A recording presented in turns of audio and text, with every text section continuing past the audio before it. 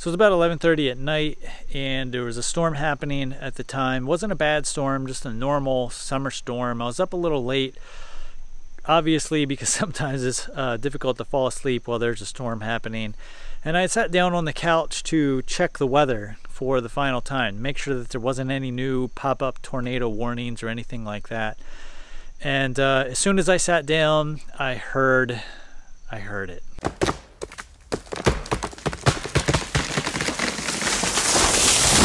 Literally the most scary moment of my life. The most scary sound that I have ever heard. It was the sound of a tree falling right outside my house. I didn't know which tree it was. I knew it was a big tree. I worked for a tree company for a couple of years, and I know that sound from anywhere. There was zero hesitation. As soon as I heard the noise, I knew exactly what was happening. I knew there's a tree coming down. I knew it was probably coming into the house due to the proximity of the noise. So I ended up getting off the couch. I ran to the one side of the room where we have cathedral ceilings, and I immediately thought, well, this might not be a good idea, because if the tree comes through this side of the roof, there's no other protection. So I ran over to the other side, and I stood under the giant LVL that I just put in to hold up the second floor. My wife and daughter were in the room right next to me, and the tree hit. And I have not ever had an adrenaline rush like that in my entire life. Actually, the adrenaline rush that I got from that, because I thought someone was going to die. I thought somebody was going to die or be seriously injured, because we're surrounded by these giant trees, and you know, sometimes these things, they literally will fall through from the roof all the way to the foundation and cut the house in half.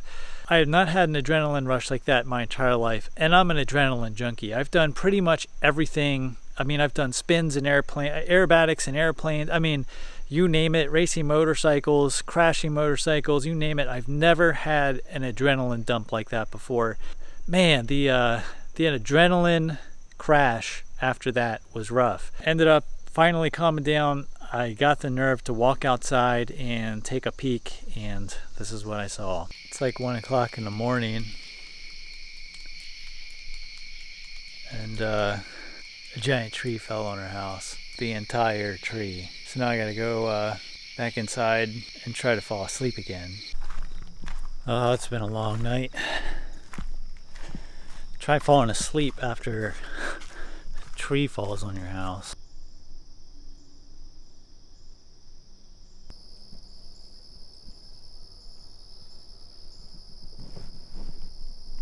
Probably doesn't look like it, but that's actually a pretty big tree. Or maybe it does look like it. I'm not sure. So glad I've been working so hard to fix it up.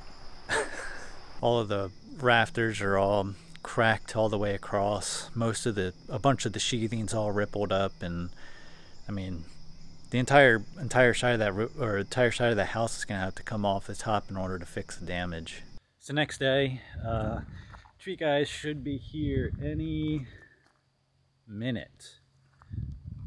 Super early, sun's just coming up. Look at this lighting. So I'm gonna try and set the camera up somewhere and see what happens. It's kind of sad. I'm kind of growing fond of our pet tree there up on the roof, and yeah, keep him fed and watered, and he would probably stay up there and be quite happy for quite some time.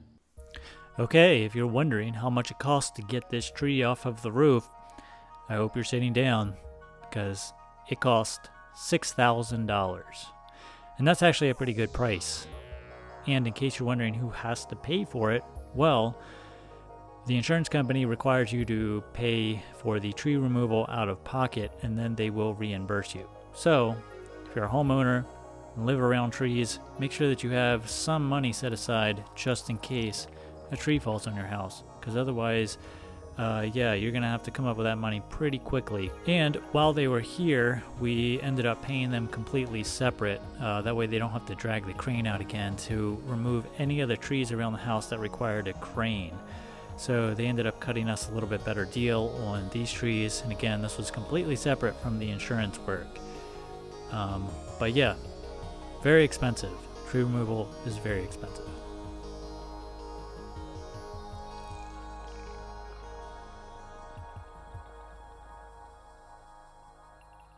Yeah, so check this out.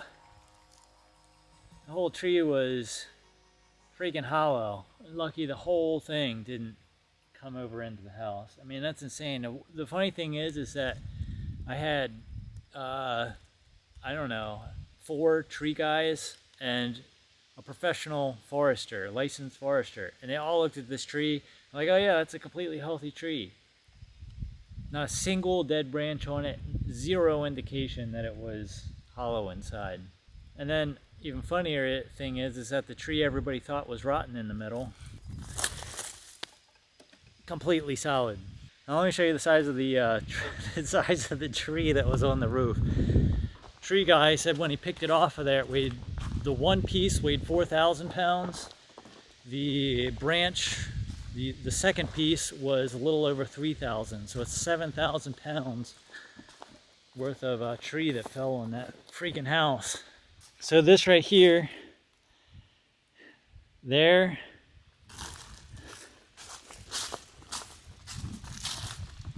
to there, that's the piece that was on the roof.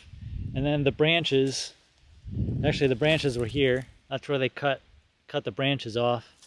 And then the branches are buried in that pile. I don't know how well this is coming on camera. This is the small end that was on the roof. This is where the branches were coming off. I mean, this is a significant piece of wood.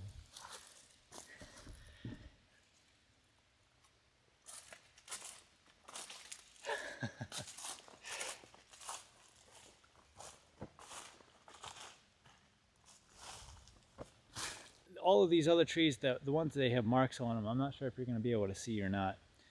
They're purchased by a timber company, but we've been held up on permits and stuff like that.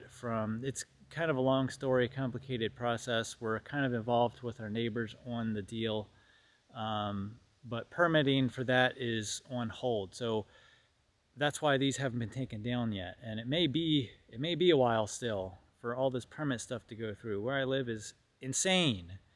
There's no reason that it should be this difficult to go through permitting processes. It should be like a 1-hour ordeal, but it's insanely complicated. So that's kind of the story on that. Eventually they're going to come take down all of these trees, and we'll have nothing around the house that will ever be a problem ever again. We'll still have plenty of woods, and all of these trees are going to go somewhere and be turned into lumber and reused, so they're not going to waste. And we'll have plenty of firewood for life. That's just from the tree they had to the trees they had to take down for the house. The insurance company wants you to pay for the initial removal out of pocket, and then they'll reimburse you because it's not going to go through in time. They want this tarped up as soon as possible, because if you get rain, it's going to cause even way more damage. If you get buckets of rain inside your house, it'll ruin all the downstairs. So we lucked out on the rain situation, but they still want it tarped up like the same day, and you're kind of responsible for that. So if you don't do your due diligence and get this part done, you're gonna have problems with the insurance company. But luckily they're covering everything. I'm sure they're gonna jack our rates through the roof, and we're still gonna be looking at thousands of dollars of expense for this to happen. So I got the house all covered up. I've had several people out here to look at it and give me quotes. I think that this is going to be a major pain in the butt dealing with the insurance company and dealing with contractors. I obviously have the skills to do all the work, but I'm only one person right now, and you need at least 3 people to do high work like this, and so I'm just gonna have to hire it out and kind of deal with the whole situation. So hopefully, fingers crossed, we get this all sorted. It is what it is. The tree fell, everybody's safe, and that's what matters. I guess I'll keep you guys updated. Thank you for watching, and we'll see you in the next one.